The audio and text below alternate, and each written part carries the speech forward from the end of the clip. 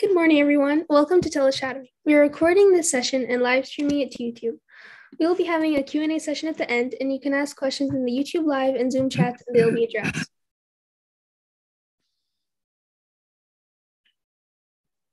I'm honored to introduce our mentor for today, Dr. Fowler. Dr. Fowler is the Professor of Emergency Medicine and Emergency Medical Services, Chief of the Division of Emergency Medical Services, and the James M. Atkins, MD, Distinguished Professor of Emergency Medical Services at the University of Texas Southwestern Medical Center, and attending EMS faculty at Parkland Memorial Hospital in Dallas, Texas. Dr. Fowler serves on the Board of Admissions at UTSW as well. We also wanted to wish Dr. Fowler a happy birthday. And I really appreciate Dr. Fowler coming in today, giving us his time and volunteering. And now I'd like to request Dr. Fowler to begin today's session. Thank you. Oh, thank you so much. And that was awfully kind. Let's see, you need to stop sharing so I can share, right? There we are. All right, here we go. And off we go. Well, welcome everybody. It's so good to have you all here. I'm just absolutely delighted to join you this morning. And my guest and my research assistant is Aditya Govind, who's with us this morning. Aditya is on a gap year from Southern Methodist University, and he is research assistant to the Division of EMS. I want to talk to you a bit about why in the world you should get into medicine as I talk to you about my own pathway. There's a marvelous book you ought to read. It's not very long, by John Hershey, named Hiroshima. And it is the story of what happened that day on August the 6th, 1945 at 8:15 in the morning, when a 13 or so kiloton uranium nuclear weapon was exploded over Hiroshima, killing about 60% of the population of the city immediately. And the story is, as you might imagine, a quite sobering story. And in the book, Hershey goes on to observe Hiroshima for some 20 years after the bomb was dropped, going all the way into the 1960s. And he writes in the book the story of Dr. Masakazu Fujii, who was a family medicine doc in Hiroshima prior to the bomb. And when the bomb went off, of course, his place was destroyed, but he survived, and he went on to recreate his practice and really enjoy life. He was very bon vivant, loving fellow, enjoyed parties and booze and all these kinds of things. And life went on. He made a ton of money. And and finally, after about 20 years, he took a trip to Tokyo. He was one of the survivors of the atomic bomb, and these were very special people in their nation. And they said, well, as long as you're here, why don't you come get a full physical exam, and we'll use one of our new scanners, and we will take a full physical exam on you and just see how you're doing as one of the survivors of the atomic bomb. Well, they did the study, they did the scan, and they found out that he had a mass on his lung that was very serious. It was cancer, and that he needed to have surgery. And so he goes in, has the surgery. They take out the mass successfully, but sadly, post-operatively, one of the stitches came off one of the vessels inside his chest, and he began to bleed to death. Fortunately, the bleeding stopped, but he was in a very desperate physical condition in this post-operative state in hemorrhagic shock.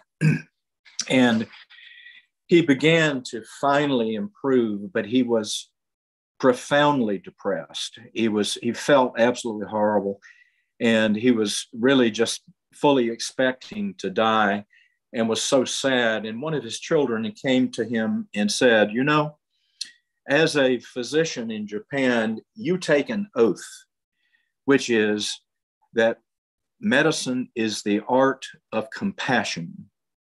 And you've taken that oath and taken care of so many people. Why can't you show that same compassion to yourself? Dr. Fujii took the advice, began to recover, and went on with his life as a physician in Japan. And that's what I want to talk to you about this morning, is the concept of that medicine is the art of compassion, that the thing that you are seeking out is a field that is actually an art form. And it is defined by the improvement of the lives of others through your learning and applied science and becoming dedicated to the human condition. I will also say to you that your application to medical school has to show that you can prove that you have dedicated yourself to the improvement of the human condition.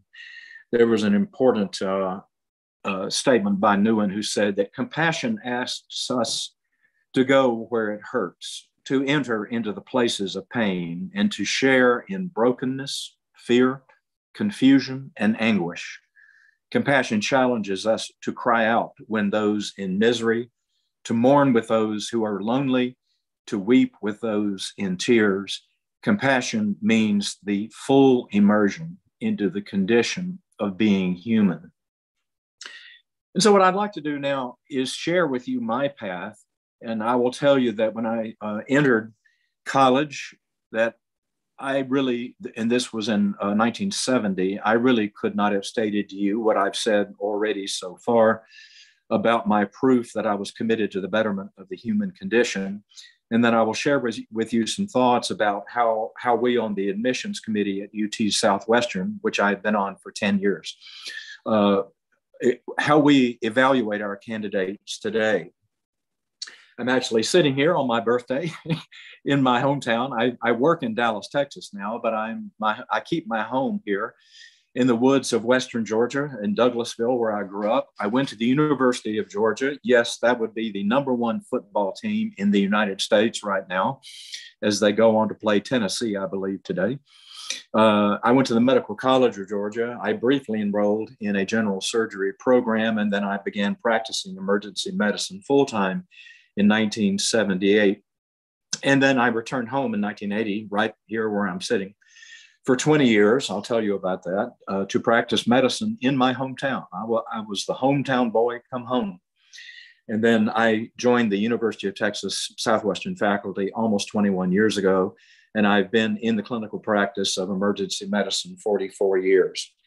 While I was here in Georgia, I ran 4 emergency medicine groups. I built an urgent care center in my hometown. I was hometown boy come home. My father was a banker, my older brother a lawyer, my younger brother a broker, and I was the hometown doc. So I had the pleasure of being able to take care of people that I'd grown up with. And it was a wonderful opportunity to be able to become part of my hometown again after getting medical training. Along the way, I was part of a group of people back in 1985 that established the National Emergency Medical Services Physicians Organization, which is now a formal subspecialty of medicine, which is fellowship trained. Initially, I was very much on my own and self-taught as a physician. I need to tell you, kids, we did not have the internet back in the 1970s. And so the only information I had as a clinical practitioner was either 10-year-old dusty old textbooks sitting on a shelf or the docs on the telephone that I would call and pester and ask questions to. Today, ladies and gentlemen, you have every fact in the known universe in your pocket. Now, see, I do not. Here is my flip phone I have right here. Yes, I am a 69-year-old man with a flip phone. Only because I am surrounded by computers all the time. I was on Zoom 14 hours on Thursday, so I can be surrounded by computers. So I've chosen not to have a smartphone in my pocket, at least not yet. But anyway, now I'm part of a formal training program as a faculty member in emergency medicine at UT Southwestern. The thing that's very, very apparent to me is what the great Harvard geologist and evolutionist Stephen Jay Gould said. He was a marvelous writer, an incredible speaker, and a great scientist. And I actually flew from Atlanta to College Station, Texas one time to hear him give a lecture. Marvelous. He said this. He said that the tape of life, if rewound, would not play the same way a second time. What he meant as an evolutionist is that there are just simply too many coincidences in the human condition in all of life. That means that if you started things over, that so many coincidences occurred that the things would not occur the same way. If I had not changed my major 50 years and 2 months ago from pre-law to pre-medicine, I would not be sitting here talking to you on this wonderful program today, for example. And so why go into medicine? Folks, it's got 4 critical points. Why should you try this path? First and foremost is compassion. I'm 69 today. I changed my major 50 years ago to medicine, and I will tell you, I love going to work. And what I learned over time is that I really enjoyed people. I really enjoyed the patients I take care of. If one does not do that, the risk is burnout. And so you must examine your own path to see if you can find in your heart true, warm, committed, genuine interest in the lives of other people. You have to have that. This is not just a job. Speaking as a job, though, you have to have the work ethic. You already know that college is not easy. Well, medical school is not easy at all. You have to work your tail off in medical school so that you can then try to get into a residency where you then have to work so hard so that you can then get your career, possibly fellowship training, and then get your career established. Above all, it requires commitment. You can't just halfway do this, because it is in the commitment that you become a clinician, but more importantly, through the application of medicine being the art of compassion, that you become a physician. And then lastly, medicine is science. It is applied science. When I go into the emergency department and I find that there's something I don't know, which happens all the time, there's one of 3 reasons. I either never knew it, and there's plenty of that, or I forgot it, and wait till you get old, there's plenty you forget, or it's brand new stuff. And folks, you have to enter medicine, a commitment to ongoing science. I had the pleasure of listening to a marvelous talk on sepsis from Washington University, Department of Critical Care yesterday. Excuse me, talking about what is being learned about sepsis and specifically about COVID, as well as about trauma critical care. And what continues to be learned is astonishing. So it must be that you take onto yourself a lifelong commitment on studying. Folks, when you apply to medical school, you have to prove that you are the professional, that you are asking the committee to believe that you are and you will become. You are applying for a $6 million job. You say, what do you mean? He says, well, it's $200,000 a year, more or less, for 30 years, or $300,000 a year for 20 years. That's a $6 million job. And so the question I want to ask you, imagine that somebody hired you to become a hiring person for a company, and you were interviewing the candidates for a $6 million job. And let's say that you had hundreds of candidates. We have 6,000 candidates applying to medical school at UT Southwestern this year, of which we invited only 800 to come interview for only 230 spots, 10% of which we take from out of state. How picky are we on the admissions committee? And so we look at the broad spectrum of the person who is applying in multiple ways. For example, we know that there are predictors that medical students will later get in trouble as doctors with the medical boards in their state. And what were the 2 predictors? Being late to work. Why would you be late to a shift? The shift starts at 7 a.m. Be there at 6:30.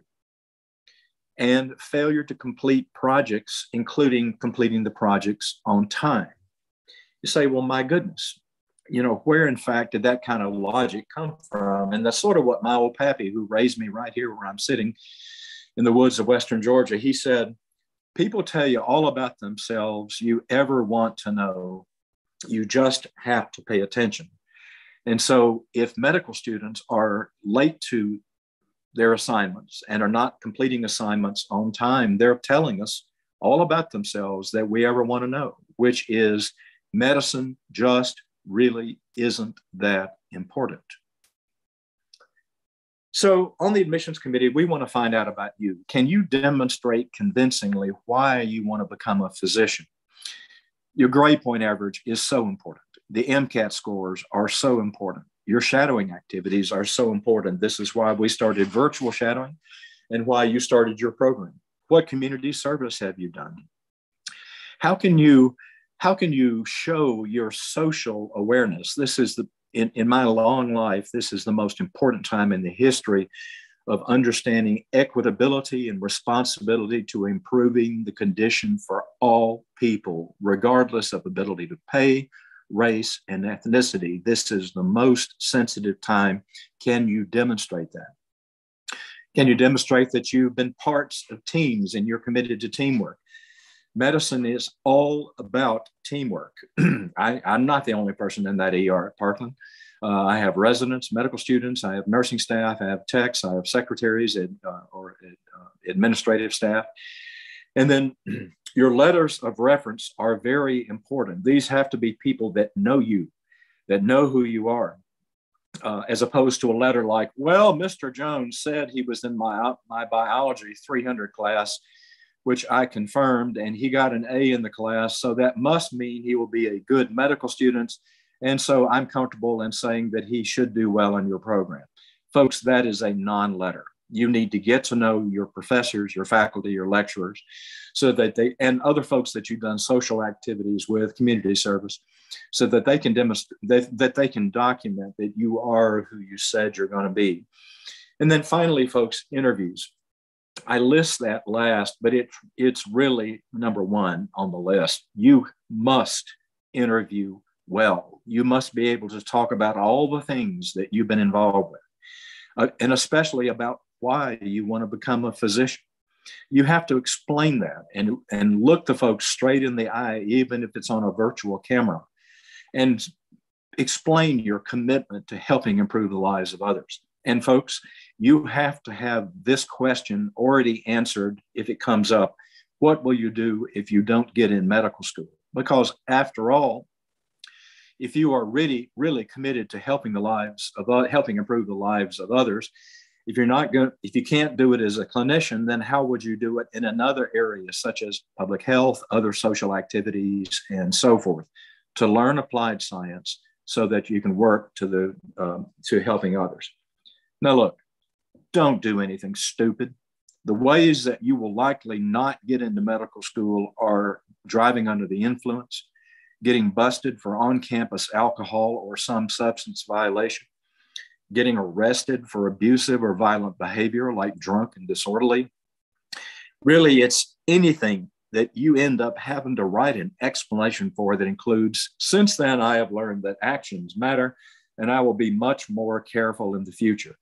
Folks, we're hiring you for a $6 million job, and a $6 million professional is going to be a growing young adult who can control himself or herself and knows that he doesn't want to make a mistake that will possibly prevent a future career. But medical school is a lot of work. You're just getting started when you get into medical school. You have to make great grades and do well on your step exams to then figure out what it is that you want to do with your life, because you will be applying for a residency before you know it. And then, folks, you have to hunt for a job opportunities for the folks that we're graduating in emergency medicine from our residency program at Southwestern, where the opportunities were really down this past year. There are a lot of reasons. Competition from nursing practitioners and other advanced practice professionals, physician assistants, or now called physician associates, and so forth. So you will have to prove one day after your training that someone wants to hire you or you want to start your own job. And somewhere between 50 and 60% of physician professionals today are employed by someone else. They're not starting their own offices. What about taking a gap year? Sure, do it. But don't just take a gap year. As a student that I reviewed for the committee recently said, well, I really just wanted to get my mental health together and take some time for myself. You have to treat a gap year as if you're getting a master's. I would suggest taking at least a course every semester. That's called post-baccalaureate work. I would strongly suggest doing that and making straight A's in post-bac work. We definitely look at grades, trends. So do have a plan in a gap year. Now, what about the field of what I do? What is burnout? Let's talk about that first. Burnout is a condition where people here are medical professionals who have sworn they want to help the conditions of other people, and yet they get tired of taking care of sick people. How did that happen? How did they stop being interested in their jobs? Did they lose the art of compassion, or maybe they never actually really had it? There's so many opportunities now to be able to see the lives of others. We've done the virtualshadowing.com, and this wonderful program that we have the pleasure of joining this morning is another great example of how virtual opportunities really are of great value. On the admissions committee, we are seeing many of our candidates showing up now with virtual online shadowing opportunities and submitting those for their applications process. And we've had quite a bit of impact in the program that Aditya and I are working on. 36 nations, over 1,000 universities, over 46,000 pre-health students. We've had 77 sessions. So the stuff is out there. Your wonderful programs, I think you have 35 or 36. That's how many I counted on your website. And not just the programs that we put online, we've had over 500,000 viewings of the programs. So we know that the shadowing opportunities are very popular. We watch the trends of the participants as we monitor those. And so I want to tell you then in the next 20 minutes about a quick sort of run about things I have learned in emergency medicine, and just share a few anecdotes here and there to give you an idea about my life. And so these are some medical tips for the future that I call Fowler's 15 laws of safe medicine. Now, you have to examine the patient. I have to go in the room, look at the vital signs, look at the condition of the patient, how they're reacting to pain in their condition, what kind of support group they have. Take a history, which is easy in English for me, a bit harder in Spanish, but also it may be Arabic, Urdu, or Mandarin Chinese.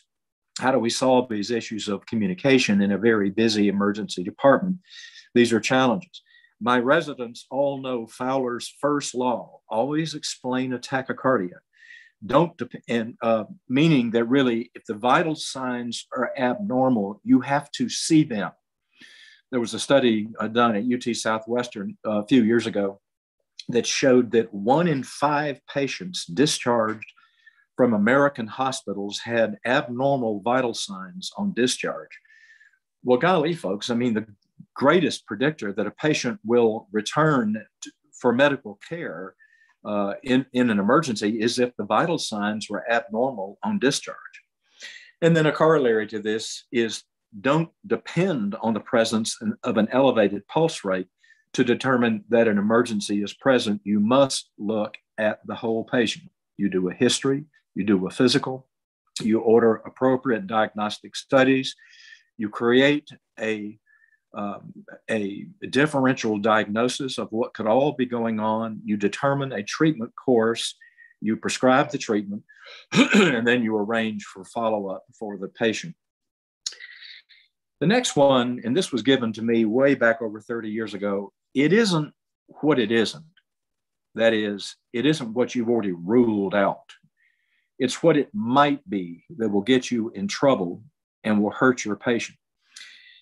In medicine, you have to complete a differential diagnosis, loosely described as, I think it's this, it could be this, I don't think it's this, and I know it's not this. Well, right now, as you're sitting there listening to me ramble, over 20% of your body's total rest energy is being consumed by the brain. The brain is a high energy organ. It's the highest energy organ in the body. Well, when you're under the mental processes of creating a complex differential diagnosis, that uses enormous amounts of energy. Well, imagine that you're 11 hours into a 12-hour shift. Your feet are killing you. You're hypoglycemic. You got to pee. The baby ain't got no shoes. The old lady's on your back. The mortgage is due. You got a lot on your mind and you want to get out of there. Are you going to make yourself complete a complex differential diagnosis with all that on your mind? Ladies and gentlemen, the difference between a generalist, an average physician, and a specialist in a field is in the rigor of the application of a differential diagnosis.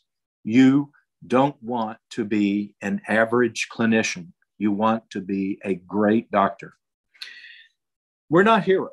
We do not have to prove that the patient will do well as an outpatient, meaning being discharged. We have to be concerned that they may not do well. There are lots of reasons why people may not do well, and they're demonstrating it to you. Abnormal vital signs, weakness, inability to complete the activities of daily living, all the way from getting into and out of the bed to peeing and pooping, to being able to eat and dress and so forth. And you're saying, you mean that in the middle of a busy shift, Fowler, you've got to determine if a little old lady is so frail that she may not do well at home? And that's correct. I have to worry that she may not do well. And so I have a very strong impulse to find reasons to put people in the hospital. This one seems a little silly, but pay attention to your physical exam. When someone has had a traumatic event of some sort, let's say they twisted their ankle, and you go down and look at that ankle, folks, if it's blue and swollen, it's broken. I don't care what the x-ray shows. You say, well, you mean you have to trust your own bedside judgment over the x-ray that you have taken? That's correct. And so the point I'm making on this is your developing of clinical skills at the bedside, paying attention to your clinical skills, and even in spite of the study that you order, being able to use your clinical skills to gain the experience to make a decision is absolutely vital. You have a little old lady, she has fallen, her hip is hurting, your x-ray is normal, but she can't move that hip. Folks, that hip is broken. I don't care what that x-ray shows, you must be careful. Another point, and I've seen this happen, never send home a sleepy baby that doesn't come to full wakefulness. You have a kid comes in with a fever, and you're looking the kid over, and the kid's really sleeping in his mother's arms. And you say, oh, well, I don't see a rash. The ears look fine, the throat looks fine, but the kid doesn't really do anything except really want to slumber there. His diaper is dry and is really not nursing much. Folks, don't send that baby home. That baby has got something wrong with it. And if you decide to give that baby a dose of medicine and he vomits that dose, you be very careful. Unless you've seen the lumbar puncture spinal tap results, that kid has got something wrong. The problem is kids are so small and they have so much anatomy and physiology in that tiny little frame of theirs that it may be easy to miss something. So be careful. Because, number 6, once the patient is out the door, you have lost control of that situation. I'm an EMS guy. I deal with paramedics and EMS systems in the field. You would like to think, sort of, that every time 911 is called, a patient is transported to the hospital. But that's not at all the case. 911 will be called, we'll go out, lights and sirens. A patient will be evaluated, and as much as half the time in big EMS systems, a patient is not transported to the hospital, which means that once the medic doesn't transport that patient, they have lost control of the situation. So be careful. Once that patient is out the door, you have lost control of the situation. I always recommend giving the first dose of medication in the emergency department. I think that's a good habit to get into, especially if the patient may have trouble finding funding for their medications. You must be a fierce advocate for the needs of your patient. A resident candidate actually was kind of interviewing me back last year. I did 100 interviews last year, busy year in 2020. And the resident said, well, what are the 2 things that you would fix about Parkland Emergency Department? And I said, I'll tell you exactly what those are. Let's say that I have a guy Saturday afternoon who has giant eye pus, goo on his eye, and something's really wrong.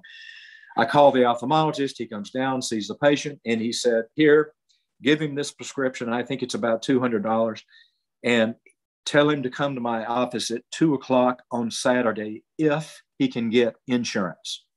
Folks, that didn't help me or the patient at all. If they can't get the medicine and if they can't get into the after visit, we haven't helped them at all. We must be a fierce advocate for the needs of our patients. And thus, the two things I would fix is that I would be able to hand the patient the medications. I may sound like a liberal, but I think that that's exactly the right thing to do. Here are your medicines. And I would also be able to say, and here is your appointment. Just call and tell them you're coming, and you will be seen for follow-up regardless of ability to pay. In the emergency department, as we talk to the patient, look at them, do the physical examination, order studies, laboratory work, x-rays, other imaging, and create a differential diagnosis, we have to really find out what the real emergency is. For example, the lady who was here, young woman, because she's burning when she pees, and she's kind of quiet, doesn't say a whole lot. And have you ever had urinary tract infection? No. Are you sexually active? She gets really quiet and just avoids the question and doesn't want to talk. And you say, well, is there anything that you would like to talk to me privately here with the door shut? Are things safe at home? And it comes to find out that, in fact, she has been sexually assaulted by a neighbor, that she is too embarrassed to get the police involved. And in fact, the urinary tract infection and possibly a sexually transmitted disease is really the second issue. We're going to treat it, but it's a second issue to her safety as an individual. So we have to find out what the real emergency is. I'm sorry, I'm going backwards. You'll have to forgive me. Sorry. Here we go. Because we have two responsibilities in the ER. Is there an emergency present, some emergency medical condition? And if so, is it a life-threatening emergency? And figure it out. What is the best diagnosis you can make? Ladies and gentlemen, in this rambling talk I'm giving you today, I am saying to you that in your interest of bettering the human condition, you are becoming a clinical diagnostician. An average physician gives an average opinion. An expert specialist will figure out the problem. I encourage you to go online and look at the New England Journal of Medicine sometime soon, and go to the clinical pathological conferences, CPCs, and read any one of them or listen to any one of them, just one, where they invite the pro in who knows everything about the condition, knows all the literature published on that condition. Let's say it's septic shock or bacterial emergencies, knows the people who wrote them, and so forth. We can't all be those kinds of experts. In emergency medicine, we see every condition of every age, every gender, every ethnicity, every racial group at all hours of the days. Medics do it outside the hospital in the blowing rain at 4 o'clock in the morning. And our job is to try to make the best assessment that we can. This was told me back in 1975 by Dr. Wally, who was chief resident on surgery. And this is some of the best advice I ever got. You talk to a patient, you examine them, you order studies, and you still don't know what's going on. Go back and talk to the patient. When in doubt, take more history, continue your interview with your patient.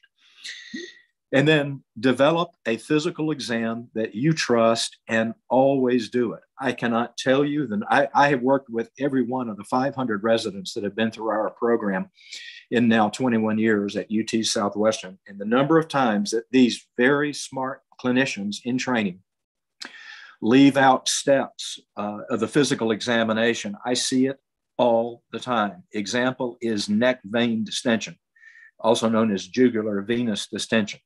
I'm talking of the neck veins in the neck. And they'll examine a person who's short of breath, and they listen to the chest, and they check the vital signs, and they haven't looked for jugular venous distension, which would be a sign of central vascular volume overload. And I say, go back and look at the neck veins for two reasons. Number one, so that they know that that was important to me, and I can't make a decision without it. But number two, so that they will develop a physical exam that they trust. What is the most common cause of tachycardia that I see in the emergency department? It's probably drugs of some sort, a chemical such as albuterol that we give for wheezing, and then probably drugs. We see a lot of methamphetamine use, a lot of cocaine use, but then also sepsis, which is a central infection due to bacteria or viruses or other organisms in the bloodstream. What's the most common cause of a bradycardia? Probably beta blockers. What I'm saying to you on this slide is you have to look at your patient and gain an overall sense of understanding why vital signs may be unusual. A normal electrocardiogram rules out nothing. You've got a patient with chest pain, they've got a normal EKG, ECG. Keep looking until you find out the reason. If you haven't determined the reason, you haven't completed the assessment on your patient. And then the last of the 15 laws, an altered mental status, someone who is just not right in terms of the way they're responding to you, always means that something is wrong unless you can prove it otherwise. And the corollary is it dementia? That is it say an older person or a younger person with pre-senile dementia, or is it delirium? And one of the ways you can tell about delirium, for example, psychotic patients who are schizophrenic tend to hear things. Delirious patients tend to see things. So those are just some examples. And then I wanted just to throw this in as additional.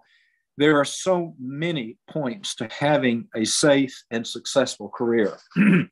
This is something over the last several years that Ray here, has added to what I do. I talk to the patient. I take a look at them, do a physical exam. I order appropriate studies. And then I begin to develop a differential diagnosis. And then I sit down in front of, we use EPIC, the electronic medical record. And I have a focus moment, which is so hard to do because both phones are ringing. The patient is in there screaming. The nurses won't shut up, laughing and cutting up at the station. And the consultant that you've been trying to reach is picking right now to come and talk to me at the nurse's station. I clear all that out and look at me. I look at the chart one more time.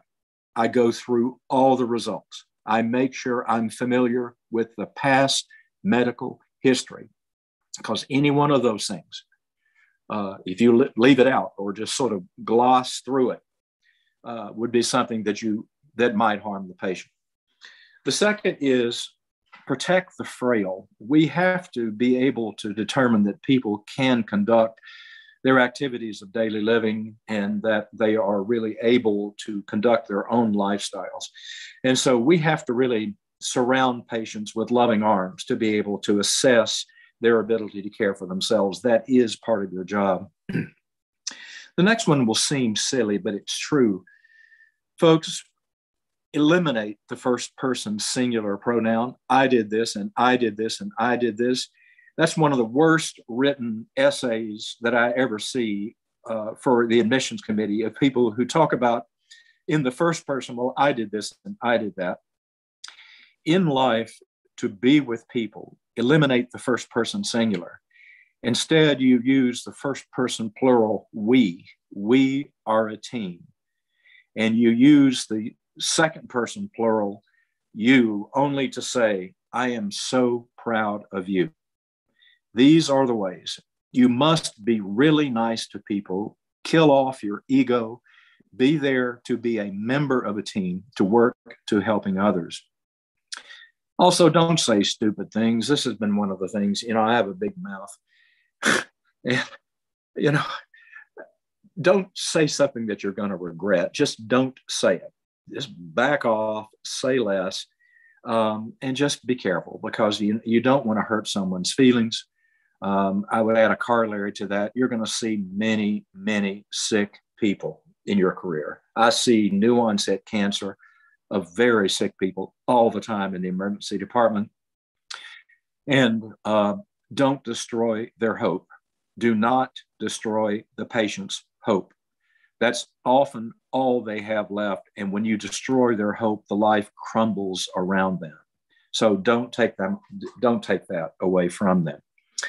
So those 15 plus things were a gift for you from me. And I'll be happy to take any questions that you might have. I think we got it right at 10:40. What questions?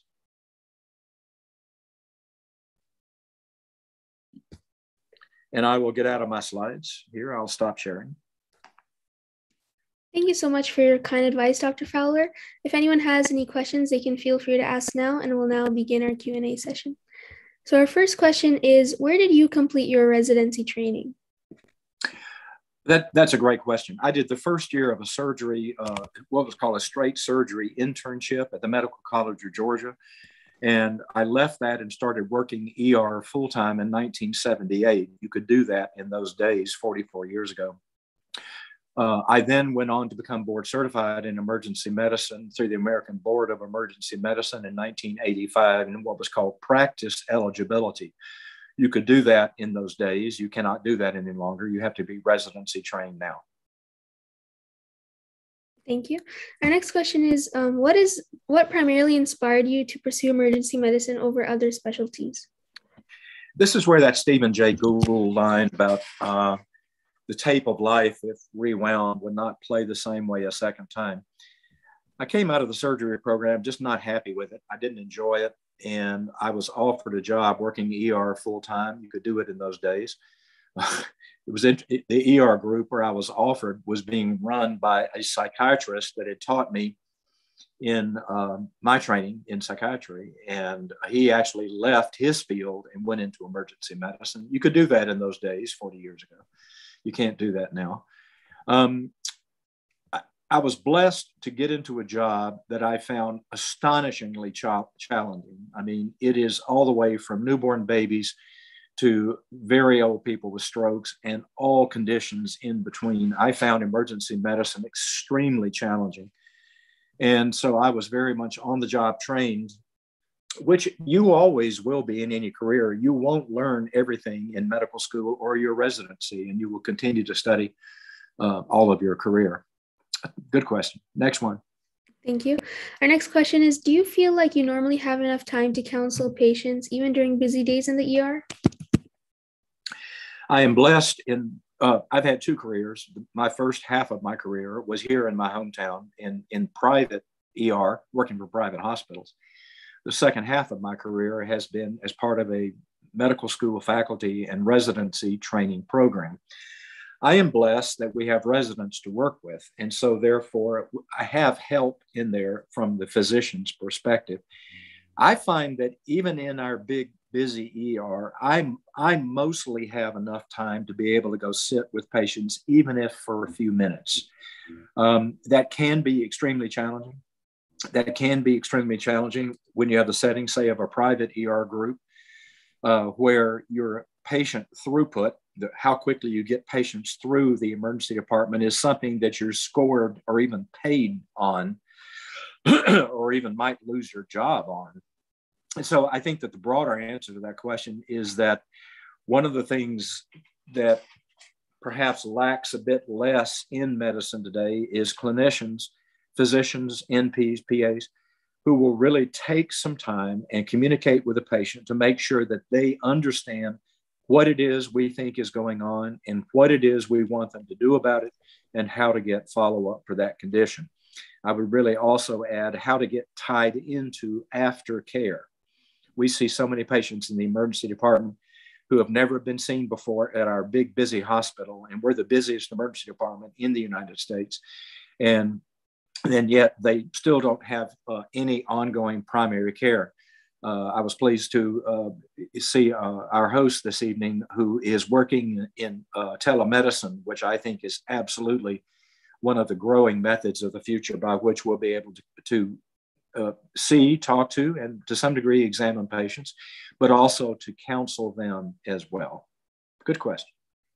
Thank you. Our next question is, what is the difference between shock trauma centers and emergency departments?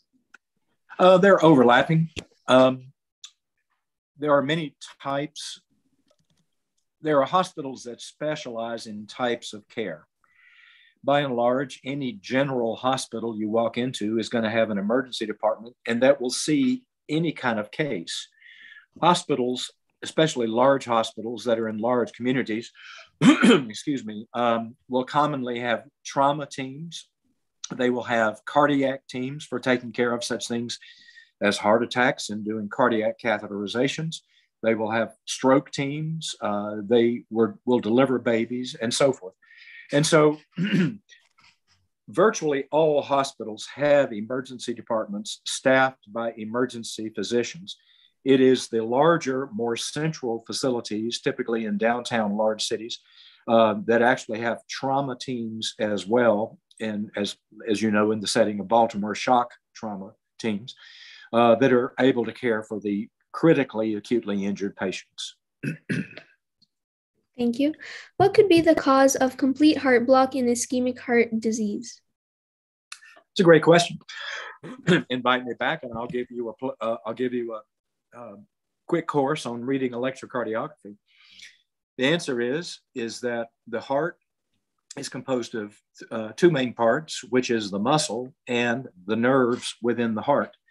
The nerves within the heart have a primary pacemaker at the top, a middle pacemaker in the middle, and then two wires called bundle branches that go down through the middle of the heart, known as the septum. The left coronary artery, there are two coronary arteries, two heart arteries.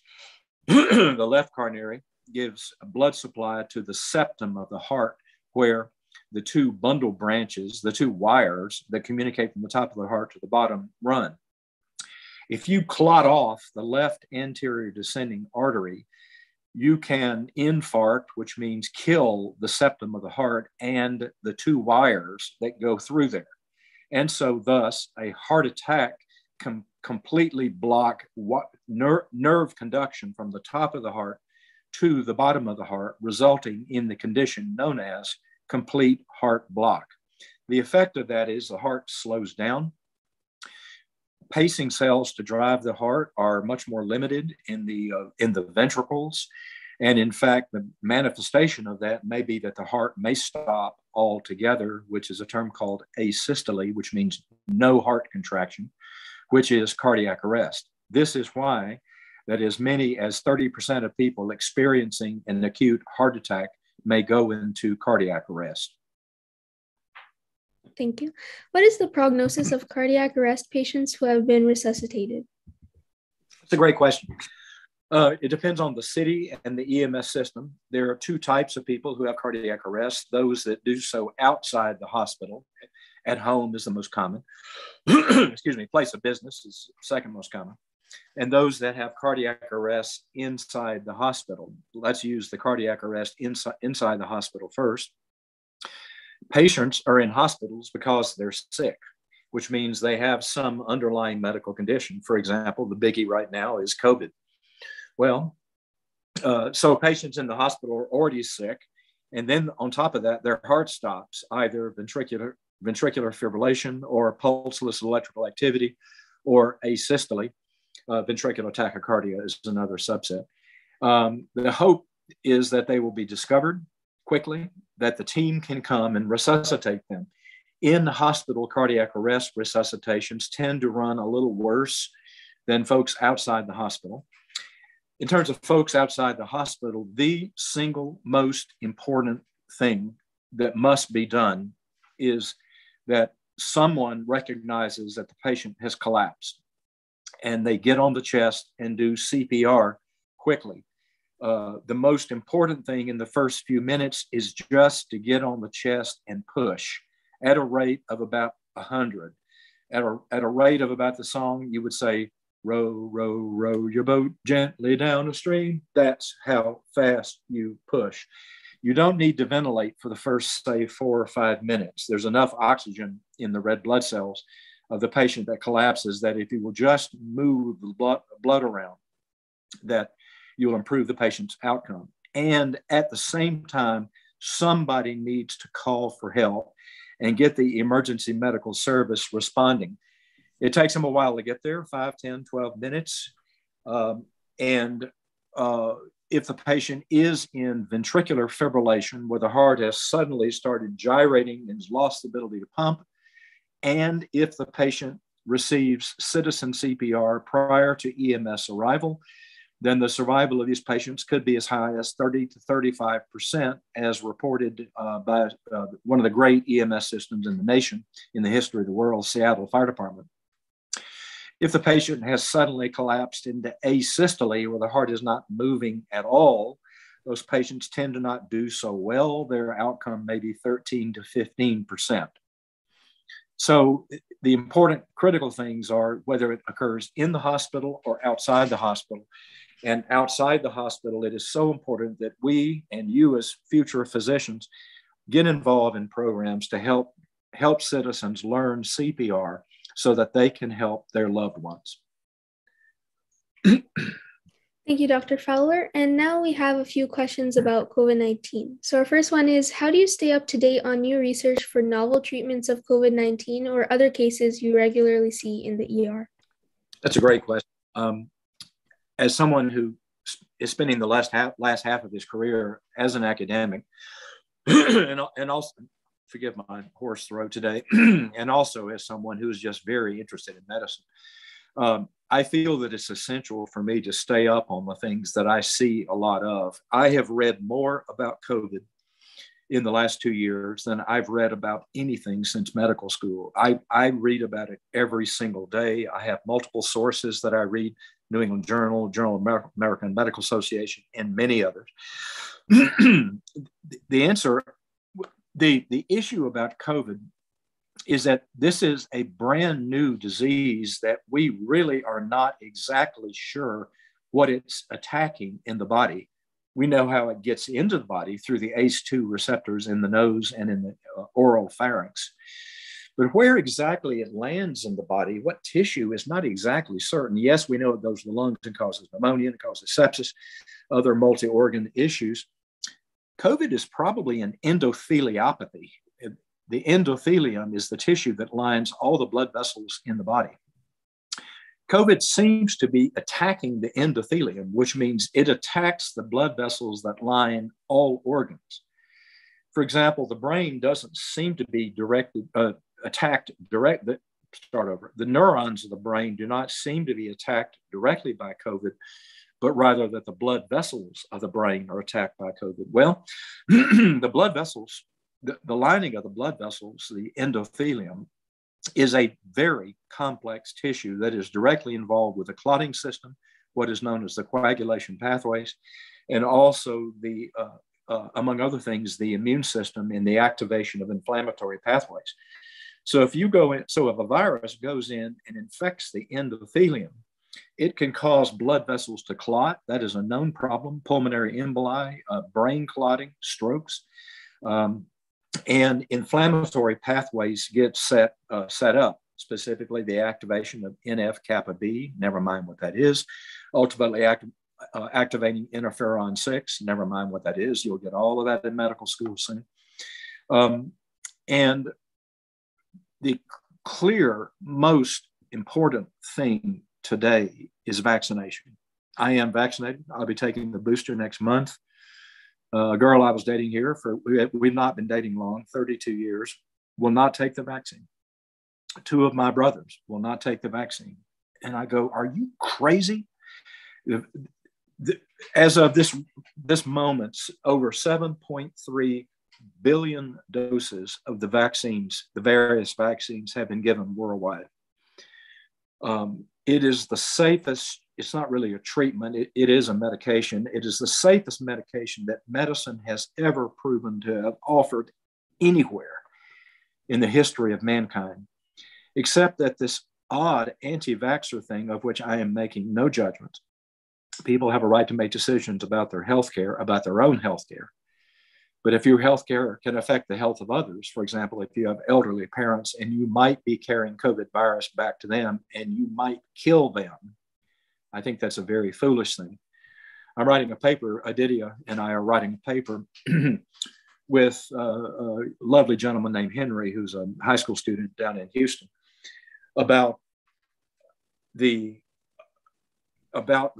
civic duty to participate in helping protect the public. And I believe that with all of my heart. I got it from my father. He was a very civic, responsible man. And so the vaccination is critical. What is uh, I have been in medicine, actually in medicine 48 years. I turned my major 50 years ago. This is the worst epidemic by far that we have ever seen. 760,000 Americans have been killed by COVID in 3 big waves in less than 2 years. And if you will look at the Johns Hopkins website, which I look at 3 times a day, and I have been now for almost 2 years, you will see that we've seen the big peak of the 3rd peak, but it's also flattened out. And that areas in the Midwest, Michigan notably, Arizona is another, are seeing the M states in general, Minnesota, are seeing upticks in the outbreaks. And so this thing, folks, is not over. The cases are spiking in Russia to the point where the CDC has declared Russia as a level 4 precautionary measure. Don't travel there. Germany is having a terrible spike in their cases right now. And so this thing is not over. This is a new virus that we don't understand. There is hope on the horizon for the new Pfizer drug. The Merck drug first, molnupiravir, which will be an oral drug used to treat COVID. It's actually a therapeutic, which will give some hope. However, it's been only a 50% reduction in death overall, though a higher percentage of reduction in people that are at higher risk. And Pfizer has a new product based with 2 drugs, one of which is ritonavir, which is an HIV drug that is reported as much as an 89% decrease in death rates of people at high risk. Now, the problem is, folks, is that these drugs are probably going to cost for 4 or 5 pills $1,000. I'm not kidding. These are going to be extremely expensive drugs. Medicare announced yesterday that it's raising the rates of Medicare insurance due to, among other things, the anticipated cost of covering these drugs. So we are not out of the woods yet. I'll leave it with one thought. There are 2 words: epidemic, which means the outbreak across a population, in this case, a pandemic across the nations of the world. Typically, in a bad flu season in America, we see 75,000 deaths in a bad flu season. In a year and a half, we've seen 760,000 deaths. This is a terrible outbreak, a terrible epidemic. And then it becomes endemic, which means it's an infection that doesn't go away. We as physicians, and you as coming physician, may well be having to face, you likely will be having to face, unless the population becomes more vaccinated, that COVID is a new disease that has showed up. We've seen that before. Legionella, for example, Legionella pneumonia, and I could give you several others that have shown up over the years that are new diseases that we had to work with. That was a very long answer. I'm sorry, but this is a subject, obviously, on the front lines of the ER I'm very interested in. No worries, thank you. Our next question is also about COVID. Is COVID-19 lung damage reversible? The short answer is no. The lung damage is still, after a year and a half, more than almost 2 years. And the finest minds in the history of technology and medicine in the world studying this. I can't emphasize how important all the textbooks you read. Think of all the fine minds. The best minds in the world are working on this, and we still don't understand the disease well. What we know is the blood vessels are attacked in the lungs. The lung tissue, which then are adjacent in the alveoli and in the bronchioles, which lead to the alveoli, develop an inflammatory component. Whether it's primary or secondary is not certain. And a Karo syrup, you know what that is? Karo syrup, the clear stuff you put on stuff. You may not know it, but thick, clear syrup, goo, shows up in the lungs. It's almost like a liquid plastic. It's very poorly understood. And we know that there are awful long-term effects of terrible lung damage that may improve over time, but they may not. So again, I emphasize that it's just so really important that people get vaccinated. I strongly encourage you to get vaccinated. I'm putting my body where my mouth is. I'm getting my booster next month. I want to take one last one. Yes, thank you, Dr. Fowler. And as a follow-up to COVID vaccines, have you personally seen patients who receive the COVID vaccine and still get COVID pneumonia? Absolutely. But the incidence is reduced by about 92% in terms of the absolute risk. And it is also, generally speaking, that if they've been vaccinated, they tend to do better in the hospital. And so that the risk of dying, even if they get pneumonia, is much, much less. It is such a sensitive subject. Never in my lifetime, and I'm an old man now, last year of my 7th decade as of today, I've never seen us focusing more on cultural sensitivity and the rights of others. That's such a very important thing. But there are patients or other clinicians who have said, well, don't even ask them if they've been vaccinated, because then you may be judging them. And I'm saying, well, no, I'm asking them if they're vaccinated for the same reason if they step on a nail. I want to know if they have the tetanus vaccine or not. I'm asking them if they've been vaccinated about COVID to say, well, maybe they won't do as badly. But it's actually become a culturally sensitive issue, and it is not yet resolved. Well, what a great group. I thoroughly enjoyed being with you today. Aditi and I are, I'm sorry, Aditi, I didn't let you talk much. Thank you, Dr. Fowler. We really appreciate your time. And we had one last question about your work-life balance. Well, that's a good question. I'm a single guy, never got married, no kids, as opposed to right across the valley, that I can see over here is my next older brother, who's not vaccinated, who is an attorney. He's a lovely guy. He was state champ in the 2-mile in high school, who is happily married for almost 40 years. He has 15 grandchildren. So they have a family of 20 when they get together. So I'm a single guy. I married medicine, and it's been a jealous master, but I keep coming back to it. I'm blessed that I really enjoy medicine. The best thing I do in my life is seeing patients. And I swear to you, I'm sincere about that. I really enjoy being with patients. It is, however, so important that you have to take time for yourself. One has to have things develop that one enjoys. I've been blessed to meet some of the Nobel laureates that we have at Southwestern, and one of them, we were sitting around at the faculty bar. We actually have a faculty club bar. Don't tell anybody. One day, several years ago, having a non-alcoholic beverage. And I said, Mike, are you ever going to retire? He's in his 80s now. Or are you just going to be found stiff and cold in your office one day? And we both laughed about that. And he gave me a piece of advice that I'll close with this. He said, never retire unless you have compelling interests at home, whatever those may be. Anything from cutting the grass to reading books to building things or whatever those are, so that you round out your life with other compelling interests other than just the sciences. So I love to read about quantum physics. I love to read about American history. There's so much to learn.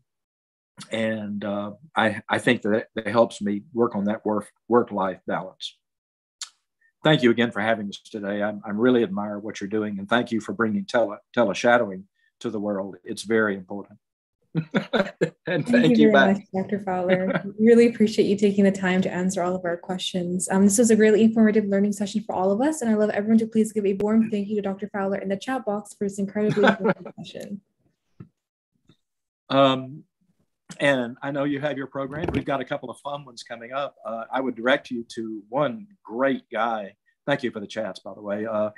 There's a fellow, I don't know when it is. It's in a couple of weeks, I believe. It's Dr. Adam Brenner. He's a psychiatrist at UT Southwestern, and he's on the admissions committee also. And he is the Sigmund Freud you probably would want to hear. So if you've got time, I think you might enjoy joining us, and we look forward to joining you.